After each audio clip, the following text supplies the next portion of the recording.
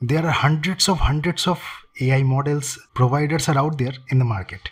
You may build applications using those services or providers. Your users may use those applications. But as the backend numbers or the AIs grows up, how can you manage it at a single place? Or how can you unify the access to all of the models from a single place?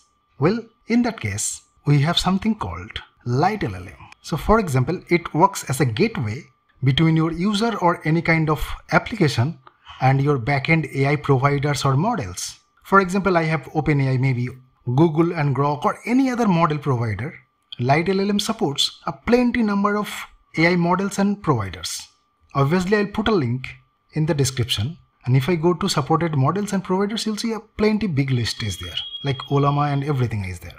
And for example, your user may now directly connect to your LiteLlm using an API, and LiteLlm will redirect the traffic to the appropriate AI model depending on the configuration. Or even you can have an UI, and UI might be connected to the API of LiteLlm, and LiteLlm basically uses the OpenAI standard. It is pluggable to any UI or anything which supports OpenAI standards, and user may connect to your UI. So that is what our LiteLlm is. So let's directly jump into our exercise, and it will be very quick and easy exercise.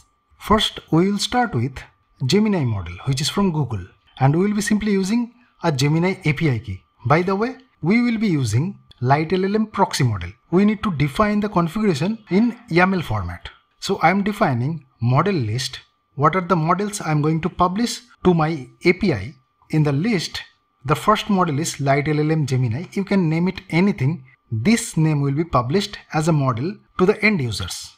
Then what are the parameters it needs in order to act properly? We are specifying model, then Gemini / what model I am going to take from Gemini. And you can check the documentation, it has plenty list as I said. Then obviously I need an API key to connect to Gemini. So that is what I'm getting from the environment variable. Let's ignore the next parts for now. And what I'll simply do, I'll open up my terminal, I'll change my directory to LiteLlm and episode 1, and I'll simply use uvvenv to create a Python virtual environment using UV. You may very well use traditional Python virtual environment, that's not a problem. And it has been created over here in the .venv folder. So what I'll do, source.venv bin activate. Now my virtual environment has been activated. What I'll simply do, I can directly use this command like uv pip install or simply pip install, then LiteLlm Proxy, or I can use this requirements.txt, uv pip install -r requirements.txt, and very quickly whatever needed has been installed in our virtual environment. Let's clear our screen, and we are going to start with only one model, which is Gemini. And what I'll do, I'll use LiteLlm, this is the command to run the proxy server --config, and this is to specify where our configuration is written, which is in our config.yaml file. Let's hit enter. It will take a quick seconds.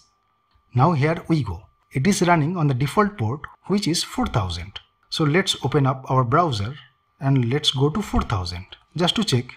And it is basically loading all the API endpoints. These are the endpoints.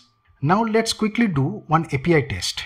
For that, what I'll do, I'll use curl and I'll be posting at localhost 4000, then /chat/completions. And my application data type will be JSON. In the authorization, I'm sending a BRR token, which is SK1234, which is the default API key for LiteLlm. Then what model I'm going to use. So let's check what is the model name, which will be LiteLlm Gemini for us. Change our model, which will be model, then LiteLlm Gemini, and simply in the message, so in the messages, our role will be user and whatever message we are going to ask or whatever prompt we need to give. So I'm simply asking what is quantum computer in simple words, something like that. Let's copy this line, go to another terminal, paste, and let's hit enter. And my bad, invalid API key, because I have not given an API key, unauthorized, that is cool. Let me put the API key in this format, Gemini API key, and let me do that.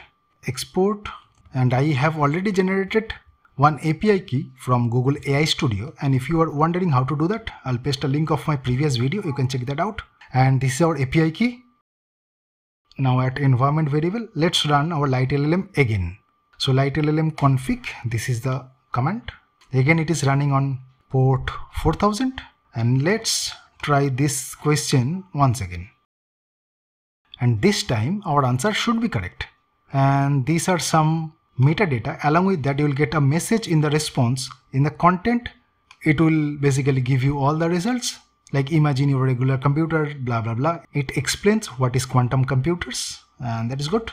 One cool thing about LiteLlm, you do not have to rely on any LLM provider or any other model provider from the public. You can create your own custom model if you want. For example, I have defined one Python program where I have a simple function which returns a static answer, but it can be anything in your case.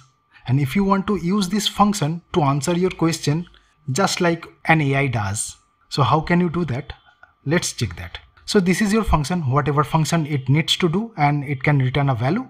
In our case, if this function gets a question, that's a text value, it returns an answer or static answer with that. I'm concatenating the question, and in the next line, I'm giving the answer which is static, like hello from thus learning. It can be dynamic in your case, you can create such functions. And we are importing LiteLlm, and we are importing some classes or functions also, Custom LLM, then completion and incompletions. Along with that, we are also importing classes which are model response and streaming chunk and so on. And from typing, we are importing iterator and async iterator. Now we are defining our custom class. You can define your name. We are inheriting the custom LLM from LiteLlm, and we are defining some functions. We are defining the completion function or the chat completion. Same functions are being replicated in the asynchronous also. We do have a streaming function, and we have also asynchronous streaming function.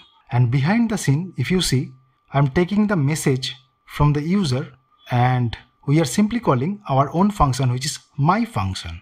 So this is our function, and here is the definition we are calling it. Then in the completion also, we are calling our own function, and once this function returns something, the LiteLlm basically will take that response and it will send back to the user.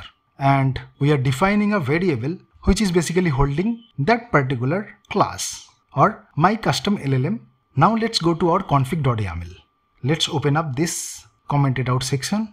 Previously, we had this particular Gemini model. Along with that, we are defining another model, and we can give any name to our model which will be visible to our end users. And we are also defining some model. It can be anything. And make sure this particular line matches whatever model you define in your LiteLlm class. So this is our model. In our previous case, if you see, it was Gemini / something, that means it goes to Gemini. Now we have defined my LLM / something. Whenever it gets my LLM /, it doesn't know where to go. That is what we are specifying LiteLlm settings. We are defining custom provider map. We are defining what are the maps which we have made custom. We are defining a provider which is same as here. My LLM, we are defining whenever you get my LLM, you should check this handler. I am defining my LLM_AI, which is the name of the Python file in the same directory. So this is our Python file. Inside that, it will be looking for my LLM, which is nothing but this variable at line number 55. And that is it. And our Gemini API key was already set. Let's run our LiteLlm config. And again, it is running on port 4000. And this time we can also do a chat. And this time also we can send an API call to our custom model and we'll get a response. Instead of doing that, let's run an UI tool. And that is defined in this folder. I'll be running one UI in Docker, which is publicly available. I'll simply put this command, and this particular thing is from LobeHub, and the tool is called LobeChat. Let's run this. Let's verify this. It's running on port 3210. Let's open up this. Now it is loading up the chat application. Let's go into the settings. And from settings, we'll be going to language model. Click on that. And you'll see this particular chat tool supports many backends. In our case, we will be turning on OpenAI. And this time let me put the API key, which is SQ1234 by default. And our LiteLlm is running at localhost 4000. And for quick referencing, I'm just turning on client-side fetching mode, which is turned on here. And after this, I'll be clicking on Get Model List. It will try to fetch the models which are published by LiteLlm. It has found 2 models. Let's click on the drop down. These are the models which we have published, LiteLlm Gemini and also my sample LLM. So I have selected both of them and our configuration is done. Let's go to chat option from the left side navigation panel, and it has selected my sample LLM. So let's put a message and it will give the static answer as we know. So hello there, something like that. And it gets the static answer, hello from Das Learning. Let's now change our model to the Gemini model which is published via LiteLlm. And let us ask something. What is fiber optics? Something like that. And maybe it is saying something else. I need to add something. Drop params equals to true. So let's set it something like this, drop params, and let us check. Let's open up a new chat. Let's go with same question maybe. And here is our answer. And this particular chat tool doesn't know what is happening behind because it is using the OpenAI standard, not the Gemini standard. And that is it for this video. Let's catch up in some next episodes. Thanks for watching this video.